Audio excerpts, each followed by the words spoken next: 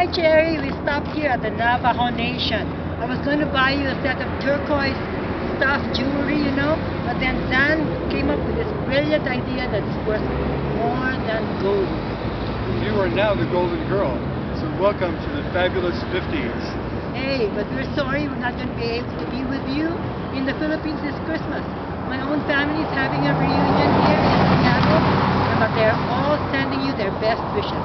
They all say, we all say, just keep on dancing and loving all around.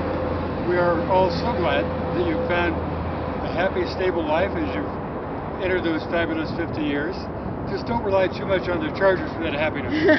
But remember, we will always love you. Take care and happy birthday. 50th. Bye. Okay. Well, let's go see what